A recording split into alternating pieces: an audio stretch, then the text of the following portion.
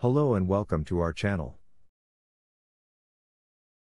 Today, we are going to talk about a unique plant that is native to Australia and is known as the Gympie. This plant has a fascinating history, and we are excited to share with you all about it.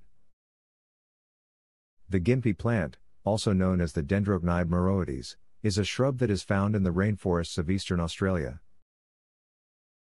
This plant is best known for its stinging hairs, which can cause a painful sting that can last for days or even weeks.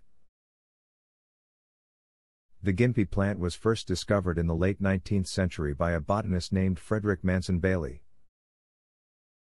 Bailey was exploring the rainforests of Queensland when he came across the Gympie plant and was immediately struck by its unusual appearance.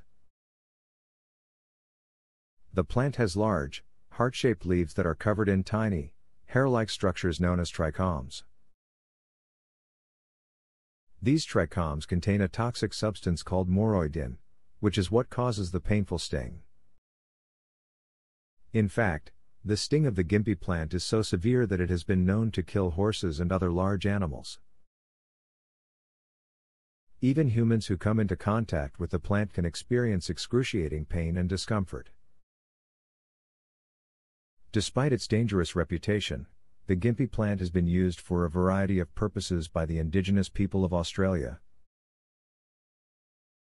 For example, the plant's leaves were used to create a paste that was applied to the skin to treat headaches and other ailments.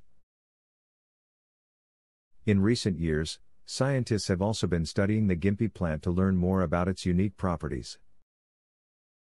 Researchers have discovered that the plant's venom contains a protein that could be used to create a powerful painkiller. So, there you have it, the Gympie plant.